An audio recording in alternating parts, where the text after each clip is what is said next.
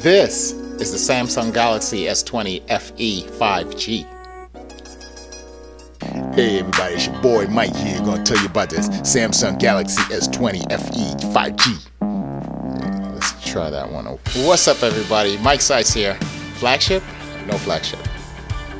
No, let's try another one. So this awesome piece of work here is the Samsung Galaxy S20 5G. That's not gonna work. Hey, what's going on guys? Today I'm here to talk about the... What's up everybody? Here Mike Sytes here, gonna talk to you about the Samsung Galaxy SE F20. Samsung Galaxy S20 FE. Okay.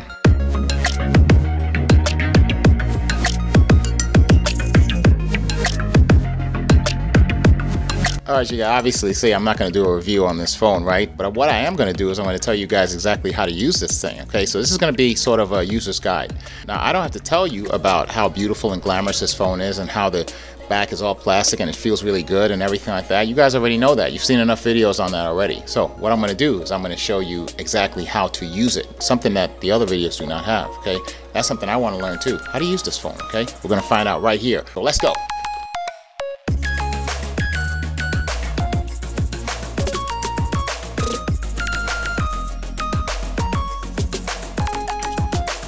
So I guess the first thing that we got to talk about is where your SIM card goes, right? Now notice that there are two holes at the very top. Don't go to the one on the right, okay? You'll be sorry. Just take your little tool and push it in to the top one on the left hand side. Pull it out and you'll see that that's where you insert your SIM card. Now behind that is where your micro SD card will be inserted. Now it's not required to have this because you already have 128 or 256 gigabytes of storage internally, right? So that's just in addition to what you already have. Now let's go ahead and make sure that your SIM tray is seated properly. Make sure you push it all the way in, okay? And on the right side now you have your volume control where you can lower or raise your volume. And then just below that you'll have your lock screen or your power on and off button right there. And for further familiarization, now you see at the bottom you have your speaker, right? You'll have your USB-C charging port, and right next to that will be a little microphone where you speak into. Now you notice I have my charging cable here. I can plug that into the wall or I can plug it into my computer to charge this device. Now on the flip side you'll see the triple camera setup, the 8 megapixel telephoto camera at the very bottom. Now this is an f2.4 aperture, pretty amazing for a telephoto lens. Just above that you have your 12 megapixel wide camera, that's a dual pixel at f1.8, and just at the very top you'll have another 12 megapixel ultra wide camera at f2.2. And oh, don't forget you got a little flash too that doubles as a flashlight. I'm going to show you that later. Now initially to turn your phone on, all you have to do is just to press and hold the power button for 2 seconds and you'll see the Samsung logo appear on your display, just like I'm doing right now. See? Press and hold for 2 seconds. And then it will put you into your home screen where your smartphone will be automatically locked by default, okay? So now that we've got all of the basic stuff out of the way, let me go ahead and show you how to set this phone up so that way you'll be set and ready to use this phone.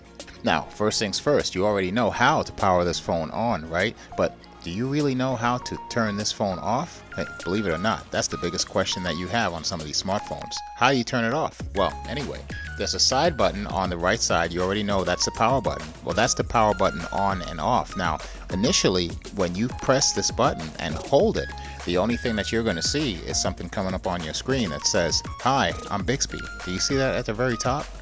Well, who do you think is going to show you how to circumvent this minor issue? Now, you do have several options to power this thing off. You can simply hold the power button and the lower volume button and it will go to the power off screen, okay? And notice at the very bottom it says side key settings. Press that. And you'll see that I am now in a menu where I'm able to actually assign what it is I want those power buttons or the side buttons to do.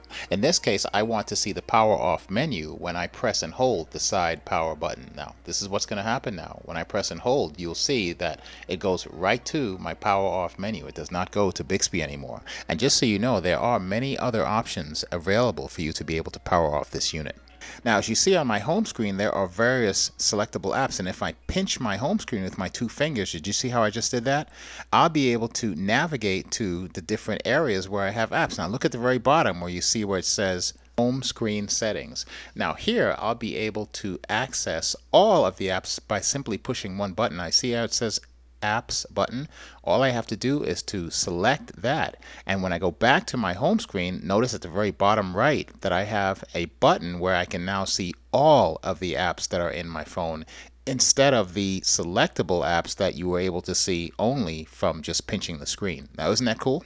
So now let's go back to the home screen and pinch again, and then you'll see at the very bottom we have some other options such as wallpaper for your device. Now from here you'll be able to have just a huge selection of wallpapers. Now I wonder why Apple doesn't do this. Okay, I don't know. Anyway, pinch your home screen again, and then you'll be able to see at the very bottom there are widgets. Now you'll be able to customize your apps so that way you can get the information you need without having to actually open the applications. You see, very convenient stuff.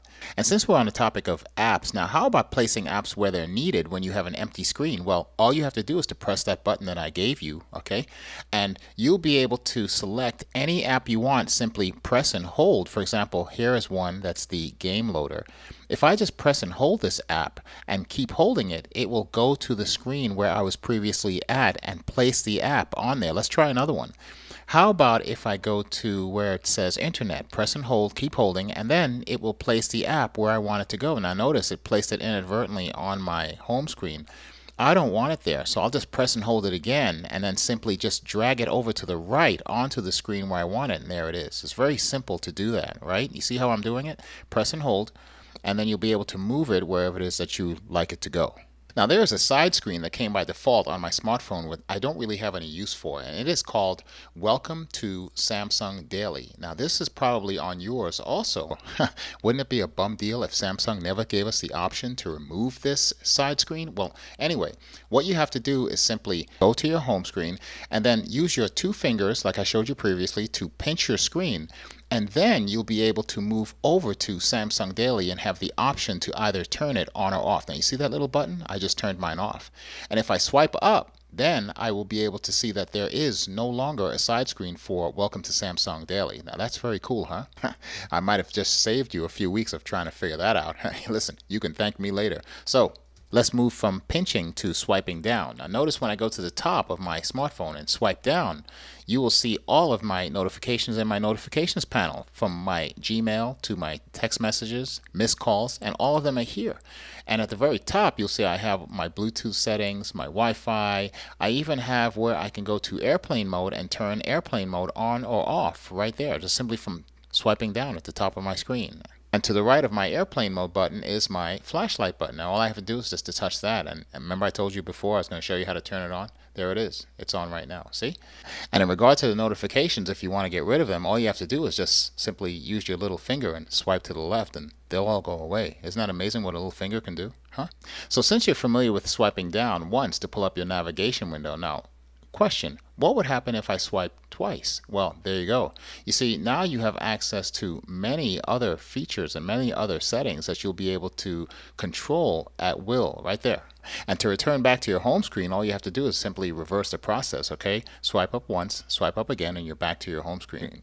So how about removing some of these apps or even just getting information from them? Well, that's very easy. All you have to do is to press and hold, and then you will see a menu that will pop up on any application that you press and hold. You'll be able to remove it, delete it, or get information. For example, on this calculator app, all I have to do is to simply touch the app info button, and from there I'll be able to see all of the information in regard to usage, battery, storage, and also at the very bottom you'll see that I have the ability to uninstall this app. Now all I have to do simply is just to swipe up and I'm back on my home screen. Did you see that? Cool. So now let's talk about what you can do with your lock screen. I notice my screen's locked at this time, right? If I just push my lock screen button one time, then I'm still in my lock screen. I haven't actually entered my device yet. But at the very top, you'll see that I have the ability to navigate certain things, right? And this is called my face widgets. Now, I'm going to show you that you'll be able to customize your face widgets, and I'll show you exactly where you need to go to do that. Okay, so let me get into my system, and then I'm going to go to my settings icon and just touch it one time. Oop, might take a couple of tries if your fingers are too big, but once you're in, you're going to go to where it says lock screen, because that's what we're in. We're in our lock screen, right? And from lock screen, you'll be able to go to where it says face widgets. Now go ahead and touch lock screen. And then you will see face widgets just below, right there. And from here, this is where you'll be able to customize those face widgets. Now notice how they're moving at the very top there. I can select what it is that I want on my screen whenever my screen is locked. So I have music, I have today's schedule, I have weather, I just selected that.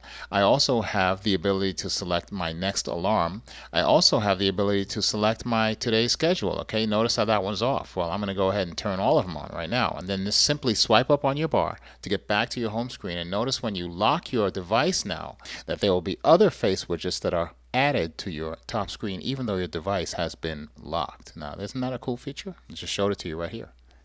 And since my phone is currently locked, I can show you some other features that you can access with a locked screen. Now notice at the very bottom I have two shortcut apps, one for my phone and one for my camera. Now if I just swipe and hold on either one of these apps, then it will open that app and I will be able to use it. For example, my camera. Notice how I did not need any security to get into my camera functions. Now, in regard to my phone shortcut app, additional face recognition or a security swipe will be needed because of the fact that once you're in your phone, you're also able to access private information such as your contact list also. You see what I'm saying?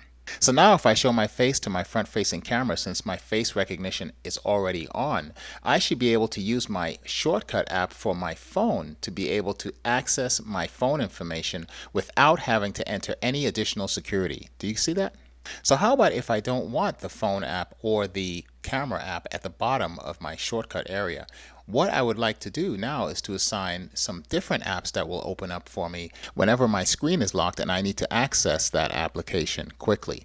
All you have to do is to go into your settings like I just did and look for lock screen, and at the very bottom you will see where it says shortcuts.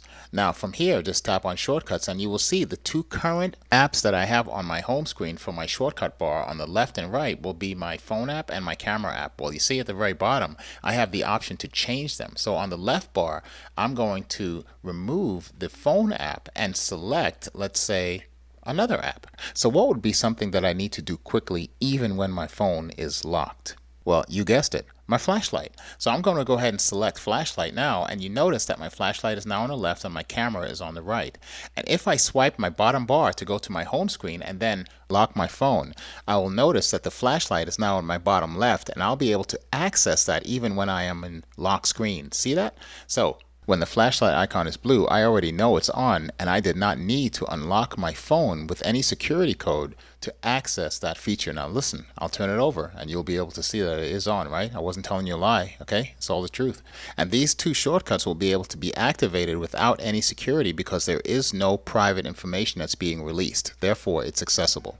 And you know, there are so many other features to this Samsung Galaxy S20 FE. Well, I'm going to have some more videos on this one for you, so you guys stay tuned, all right? I'm out. All right, you guys, thank you so much for allowing me to do this video, or should I say tutorial, not review, on this Samsung Galaxy S20 FE. Now listen, gonna have more videos coming up for you guys, okay? You stay tuned, all right? And you know what we always say, okay? Hey, you know something? I think I'm gonna keep this phone. You know, it was free, right? Why not? It's a great phone, daily driver, huh? I'm gonna use this phone too. Some really nice features as we just demonstrated, right? But until then, you guys, listen, live every day, all right? Thanks for tuning in. Laugh beyond words and learn, right? That's what we always say. See you on the next one.